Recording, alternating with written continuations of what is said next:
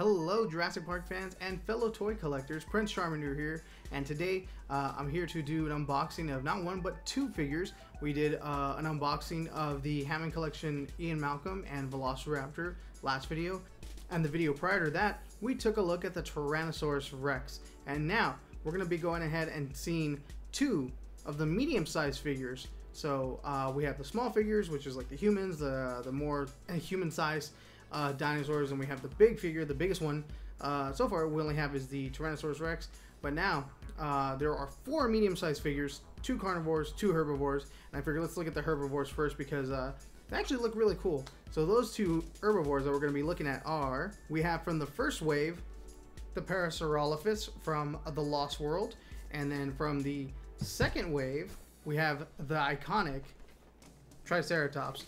Yeah, so these were released, the Parasurolophus was released more than a couple months ago, probably around February, March, and the Triceratops just recently hit shelves within the last month or so. So very excited to look at them, especially because they're bigger, so there might be more articulation, more detail compared to the smaller figures, and I want to see how it compares to the Tyrannosaurus Rex and see how they scale up and just how they look, because there's a big difference in price point.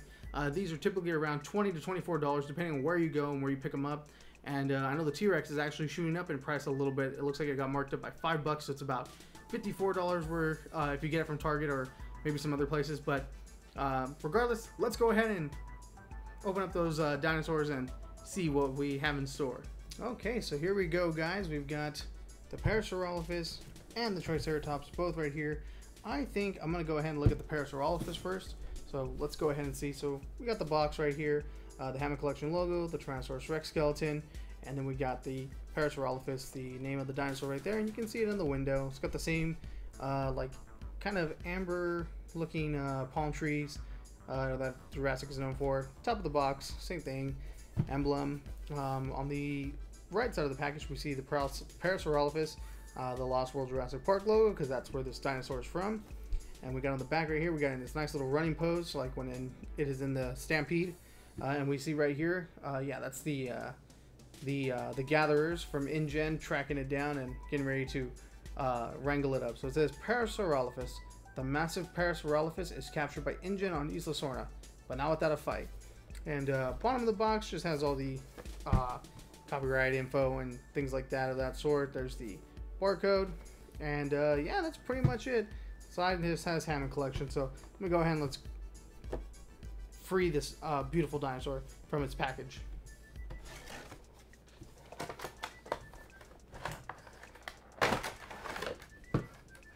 Alright, so here we go. Here's the Parasaurolophus. Something I did not expect is the tail to be off, but then again, looking at the box, it does make sense for it to not be on there. So let's see. Before we do anything, let me take a look at the back. Looks like we have some like plastic ties that are going to be keeping the torso in right here, also at the crest, and I think that's about it. The tail looks like it should just come free. You just pop this up, pull it out. So let me go ahead and get this quickly out of here. Oh, actually, it looks like there's some at the bottom too for its feet. Yeah, we got some right here, and this one, it's very, very thin. You can barely see it, so should have brought some scissors. Let me get that taken care of. Now, most people would probably use scissors to get this out, but me, if you're a little worried about scratching the paint or like scratching the figure, I like to use nail clippers just because it's easy to get underneath the ties. So let me see. Go get it right, just right under here. Give it a little clip. Boom, and then that should be free. And then you only have to do one. So we'll go right up here. Bingo. Get those out of there. Let's see. The feet is where it's going to be a little harder. Let me see. Just gotta get right under. Okay, there we go. And then the last one, it's like down right in here. It's at a little bit of a weird angle. So this one you might need to do with the nail clippers, or just probably do it from the front. But like I said, if you're not worried about scratching the paint on these dinos, just use some scissors. This one feels like rubber. Like it could be like a rubber band, but let's see if I can get in here from this angle. Come on. There we go. Okay, so that should be all 4. So let me go ahead and, yeah, pull on this. Let's see. We just moved the leg out. Yeah, that one gave away. Okay, so there we go. Oh, there's one. Did I get the one by the back? Did I get this back foot right here? Yes, I did. Okay, yeah, so just pull that. There we go. Now that's free. And then last but not least, the crest, which I think it already came free. Okay, so let's go ahead and...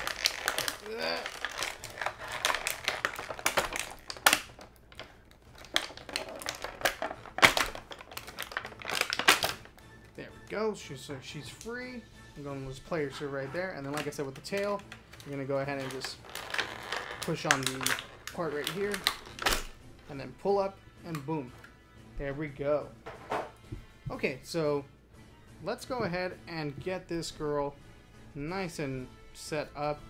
Let's see. So we look at the hole right here. I'm just going to match it up with the tail. Let's see. The tail feels really, really nice. So what you're gonna do is, what is this on here? I have something on here. It's like dust. What is this? Like a piece of lint. That was weird. Okay, so see how it has this little like peg right there? And there's that peg right there. So just line them up. Push really hard. Oh, come on. You should hear a click.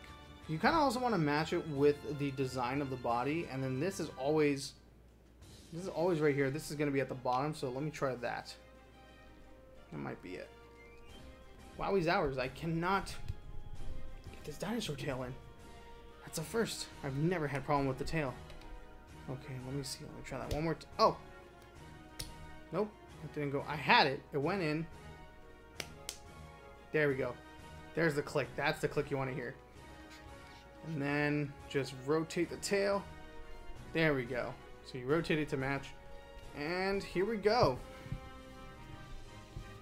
We got ourselves one Parasurolophus. Okay, cool. So, just looking at the figure on its own, now that it's all set up, it looks really, really nice. I love it. I've always been a fan of the Lost World Parasaurolophus. I mean, I guess because it had such a prominent role in the movie.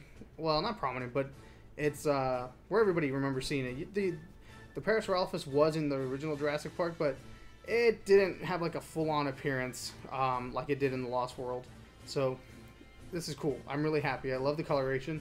So let's take a look at the articulation. Starting with the head, we have a mouth right here, a little bill, so it can open up. You can open up pretty far. Again, I'm doing like I did with the raptor, and I'm breaking its mouth, so you can open it pretty wide. So just it's on a little hinge joint. Just give it just a little bit of an open mouth, closed mouth. So that's cool. The head swivels on a ball joint. It can look down. It can look up a little bit. So not too much movement on it, but right here at the neck, it's also on a ball joint, so you can twist it 360 degrees, and it can move further up. So when you want it to look up, when you want it to look just like that. If you want it to look down like it's eating, you can make it go even further down or just straight ahead like that. So that's cool. Let's go ahead to the arms. The arms right here looks like it's on a swivel joint right here. Swivel to go in and out, but it also looks like it can rotate. Yep, go all the way around. So you can do some nice posability. We've got some articulation right here in the elbow. Looks like it's going to be just a little bit of motion, so you can move up, you can move further, you can move down. Ball, yeah, so it's on a ball joint as well, so you can swivel it around. Unfortunately, no articulation in the hands, so that's a bummer, but you can get into a good variety of poses by doing this, with the articulation that's given to us. The body is a nice hard plastic, so no articulation there, it's just one piece. So let's go on to the legs. We can do, let's see, how far can these go? Round and round they go. Oh, look, I hear a click, but it looks like it still can go. Yeah, so you can go all the way around 360 at the hip. I don't know if you want to. Like I said, I heard that click, but it looks like the clicks are to keep it in place. So you can keep it, it locks right there, and then it also, where did it lock at? right there. I guess it locks at the neutral position, but you can move it all the way around. And then we have some knee articulation right here.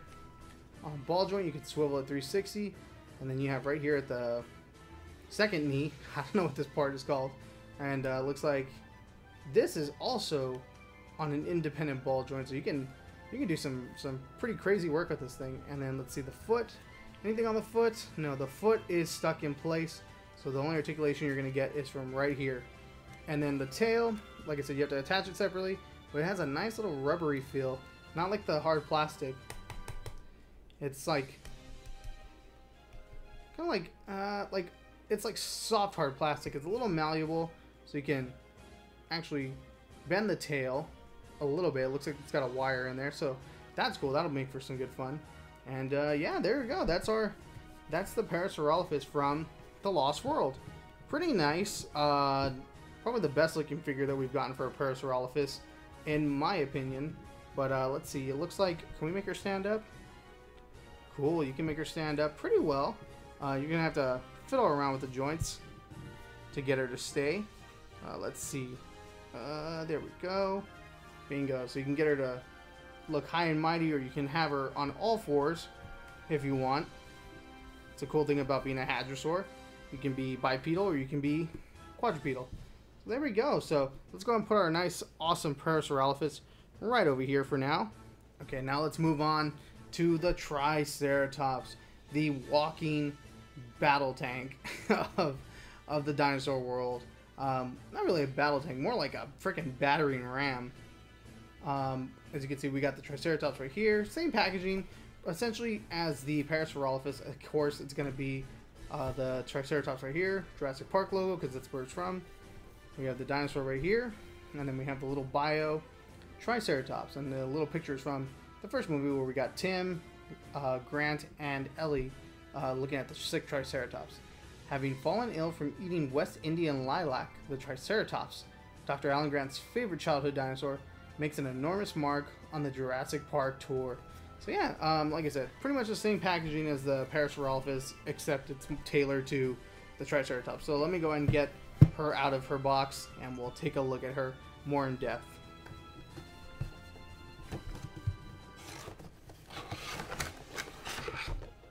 Alright, so here we go. Here is the Triceratops. So like the Parasaurolophus, the tail is detached. A lot smaller though than the Parasaurolophus tail, or at least it looks like it.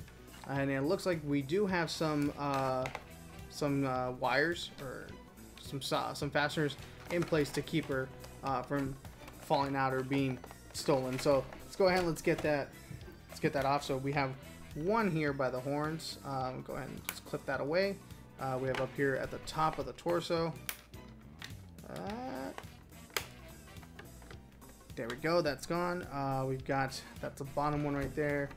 Like I said, you only have to remove one in order to get her free. So it looks like there's right here on the back legs.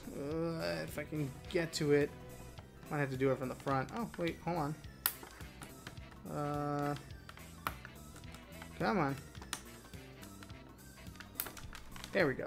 And then the last one should be right here at the front of the figure by the front legs.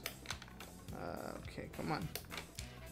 There we go. I think that should be it. Yeah, there we go. Okay, so now that she's free, we'll just go and grab her from the torso. And grab her from the frill. Oh, I guess this did not come out. So let me just... You can actually clip it right there in between the horns. So if you have scissors, feel free to do so. Boom, there we go. So now she should be free. Grab her by the frill. And boom, bingo. Okay, put it right there. And then of course the tail, pretty much the same deal as the Parasaurolophus tail. Just gonna go ahead and grab the tail from the fat end, pull it out. Okay, and it looks like we got the same figure, the same fastener deal going on here. So go ahead and look at your trike, just line it up, and then hopefully, wow, that was so much easier than the Parasaurolophus. Let's go ahead. I don't know where you can usually find out how the tail is supposed to go just by lining up the grooves of what's already like set in place on the figure. And there we go. Okay, so here's our Triceratops. Wow, this is really, really nice. The articulation on it, articulation, the details on it, the pebbling and the little bumps of the skin are just so nice. It's really, really cool. It adds like some nice flavor to it. The horns look really, really great. It has that like bone and like weathering effect on them. Let's see. So let's start with the head. We've got no horn articulation, of course, but the horns look massive on this figure. It's really, really nice. You can see why it was not to be messed with. Let's see. The mouth. Do we have articulation on the mouth? That's the big question. I don't remember seeing anything about it. Oh no. No way. Oh, what a disappointment. The mouth doesn't open. Wow. Whoa, that seems like such a missed opportunity. Oh man. Okay. Well, the mouth doesn't open, unfortunately. I would have loved to have the beak open up, but it looks like I can't believe Mattel dropped the ball on that. That's so disappointing. Because it looks like it can open. It's like you have the groove right here. That's just like, it looks like it's ready to open its mouth, but no, it can't. Okay, well, the head is on a ball joint, and it looks like you can rotate it. I don't know why you would want to, but you can rotate it 360 degrees. So there we go. The torso, this one is very, very heavy. I like it. Very, very big and bulky figure. Torso is one piece, going from the neck all the way to the tail that you attach. And the tail, this one right here is hard plastic, but the tail right here is a little bit softer. You can move it around, so it's got like a segmented tail right there. Actually, I don't see.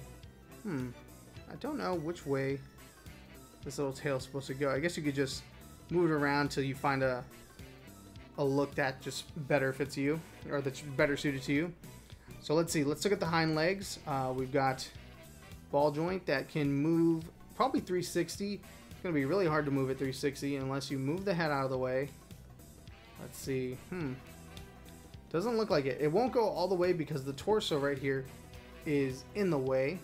As you can see, it's like there's plenty of space right here for it to move back, but that's where you run into those problems. It's not going to go all the way through. And then I guess as far forward, pretty much the same deal. You can only go about as right there, but really no reason why you would want to go any further. So we've got the elbow right here, elbow joint, which can go up and down, and it's on a ball joint, so you can twist it 360. And then the feet as well. Let's see. It looks like, yeah, they have some movement. You can move them up, have them pointed forward, and then you can have them pointed down, just like that. So you can probably get some really cool like running and charging positions with this figure. And it looks like the foot itself is it separate from the elbow? I think it is. Yeah, there it goes. You can rotate it. So that's the front leg. That's the hind legs. So you can do that. The hind leg. No, yeah, that is no the front legs. These are the rear legs. Yeah. Oh my goodness. I don't know what I'm talking about. I'm sorry, guys. Okay. So then the back legs can go pretty far back. That's as far as it goes until it gives me a lot of resistance. So it's not meant to go any further. And you can kind of see why. It starts to rub against the figure right there. And then you have this nice big old groove. So you can have your legs go all the way up until there. And that's as far as it goes. Looks like you can actually have them. Yeah, there is some movement. You can swing them, swivel them in and out. So that's kind of cool. You can have a nice little wide stance where it's ready to stand its ground against a hungry predator. We've got the knee right here. So you can bend it back. That's as far back as it goes. You can bend it forward. Bend it pretty far forward. Give it like a little jumping look. And it's also on a ball joint, so you can swivel it. And then the foot, just like the front feet, can also move forward and back, and they can rotate on the ball joint on the ankle. And that's pretty much it. That's the Triceratops right there. Not too much to work with, but with a figure like this that honestly, what is a Triceratops gonna do? You're not missing out on much. So I'm gonna go and get her nice and set up. Let me see what I can do here. Bingo. So there it is. There's our trike. Not too much you can do with it. Like I said, the legs are pretty maneuverable, but there's only so much you can do. You can get it nice and high off the ground. Let's see. There we go. If you can stretch its arms out very high, but if you do that, it's like back legs, as you can see, are kind of floating off the ground. There's all this room underneath. But yeah, that's our trike, and then let's do a size comparison with our Parasurolophus. So they're about the same size, just different dimensions. So it's kind of cool. I like it. Personally, I don't know which one I like more. They're both really cool.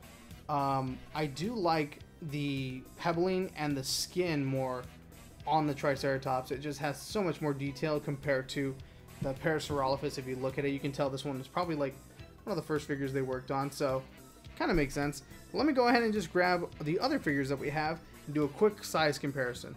Alright, there we go. So we have all the figures that we currently have, well, that I currently have and have opened for size comparison.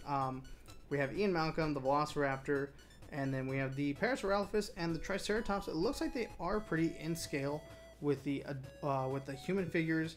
And let's see, let me get the Triceratops a little bit closer. And you can see, yeah, the Triceratops does look absolutely big compared to the human figures. So if you're looking for some figures to recreate some of your favorite movie scenes, the Hammond collection is where you want to start looking, because these are just they're really great. The detail is amazing. The price is pretty nice, and of course in the back we have the Tyrannosaurus Rex just dwarfing all the other dinosaurs and figures. It's really the centerpiece of this whole collection. So definitely pick that one up if you can. But yeah, here we go. This is nice. I love it. I can't wait to get a nice open flat area so I can display all my figures. I have another Parasaurolophus, another Triceratops. I've got 3 raptors. I've got a couple other figures that I haven't shown off yet, but we'll be doing that soon. But here we go. There we go. That's the Triceratops and the Parasaurolophus added to our Hammond collection. So, what did you guys think? I just shook the whole camera. What do you guys think of it? Do you prefer the Triceratops more, or do you like the Parasaurolophus better? Which is your favorite figure that you currently have in the Hammond collection? Let me know in the comments down below. And be sure to leave a like if you like this video. Comment what figure you want me to see open next. Currently, I have the Baryonyx, the Ceratosaurus, Dr. Alan Grant, and the Gallimimus left. I have 4 figures that remained unopened on this box, or unopened and unfilmed for the channel. So if you want to tell me what 2 pair of figures you want to see next, leave that down in the comments below and we'll get to that. We have 2 figures on the way that have yet to be released. We have Dr. Ellie Sattler and the Dilophosaurus. So those should be coming out later this month or early next month. So I can't wait to get into that. And then we'll be all caught up with the Hammond collection. So I can't wait to see what's coming down the pipeline from Mattel. They're doing a great job with this. There are some quality assurance issues, quality control issues, for some of the figures. I know the T-Rex, a lot of people are having some problems with the feet and the leg joints and the hip right here, or the torso. But so far, mine has been pretty nice. And remember, if you want to be alerted when we have those videos going up, make sure you subscribe, ring the bell so you're notified. Until then, take care, guys. Have a fantastic day, and I'll see you on the next one. Bye!